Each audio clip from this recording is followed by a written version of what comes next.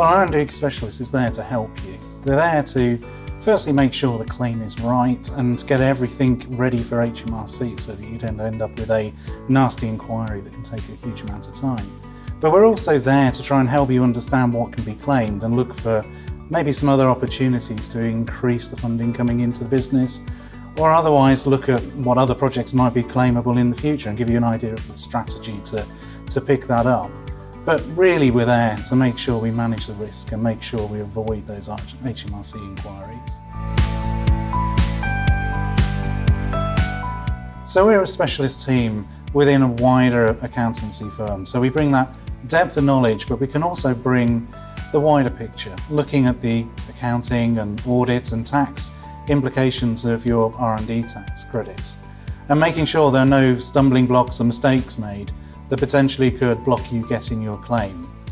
And on top of that, we're FCA regulated, so you can be guaranteed that our work is to a certain standard. So that's why you should choose Buzzacott. So the way Buzzacott works with you on your R&D claims is that we work in partnership with you. We don't hide anything from you, we make sure you understand that claim inside out. So even from the first day that you come into the company, we will try and work with you to understand how that claim fits in with everything else you're doing. Make sure there's nothing to trip you up, and then as you progress into that claim, we work with your technical team to try and translate the guidelines into their language.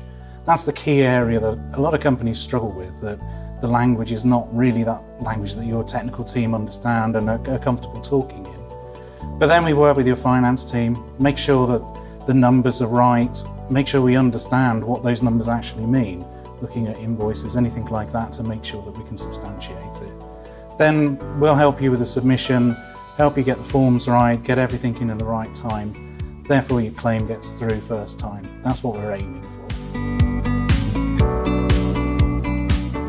So really, three main questions you should be asking when you're choosing an R&D tax advisor. Firstly is, do they share everything with you? Are they open and honest, or do they hide things? Because you need to know what you're submitting, you need to sign it off. Do they just give you the benefits? Do they tell you how wonderful the scheme is and just sell you how you're going to get lots of money?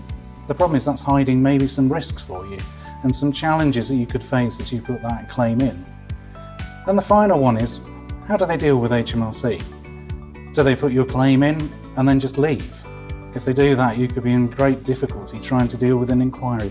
So what you need is an advisor that will be there to support you all the way through.